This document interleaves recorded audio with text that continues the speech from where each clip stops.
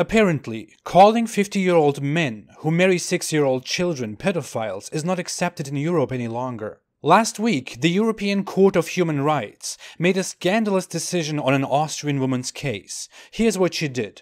She organized 2 seminars called Basic Information on Islam in 2009 and correctly pointed out that according to Islamic sources and tradition, the Prophet Muhammad married a 6-year-old girl and consummated the marriage when she was 9. So he had sex with her when she was 9 and he was in his 50s. She then said, a 56-year-old and a 6-year-old? What do we call it if it is not pedophilia? She was fined for this in Austria for disparaging religion and insulting the founder of Islam. She brought her case to the European Court of Human Rights because she exercised her right to free speech. But the ECHR ruled that she was fined righteously because while she exercised her right to free speech, the religious feelings of others also need to be protected.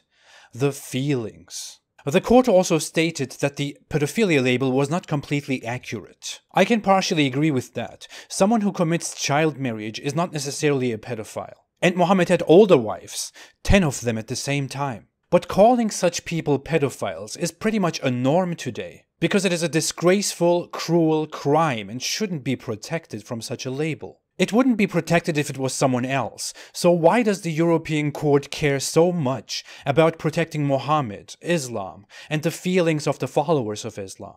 If you have ever seen people protesting Christianity and Christians, you have probably seen people call Jesus names and make pretty inappropriate jokes. That never bothered anyone legally, so why do we have to care so much about Muhammad? What is happening to Europe?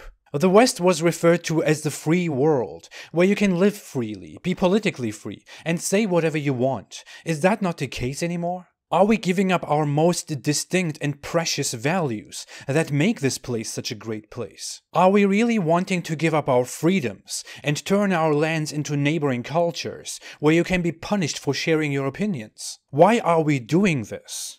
To enforce peace? How exactly does it work? How did that ever work? The Islamic world has been doing that forever, even in its most modern countries. You can be jailed, fined, tortured, executed, or killed by lynch mobs for voicing your opinion about the government, the head of the state, the country, or the religion.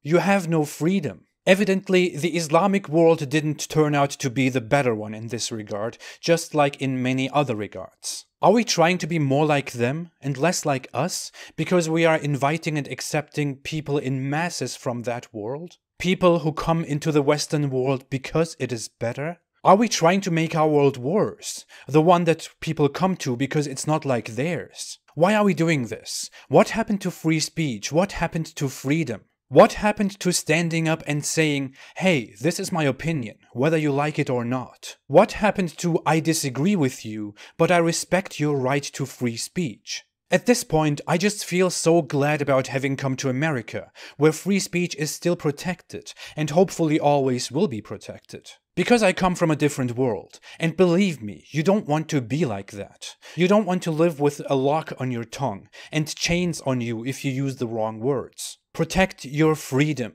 You won't understand the value of it until you lose it. Muhammad married a 6-year-old, and he had sex with her when she was 9, and he was in his 50s. Muhammad is also considered timeless, universal, a global example for all humankind until eternity. If he lived today, we would all call him a pedophile for what he did. Since he lived 1,400 years ago and was the founder of a dangerous totalitarian system disguised as a regular faith, only those of us who have the courage can call him so. Others are rightfully concerned about legal and social reactions that they don't deserve. You can say it with me if you can't raise your voice. You should say it. Muhammad was a pedophile. And I will say this now, and I would say this in Europe and anywhere else. Protect your freedom and your rights. You need them. Stay away from Islam.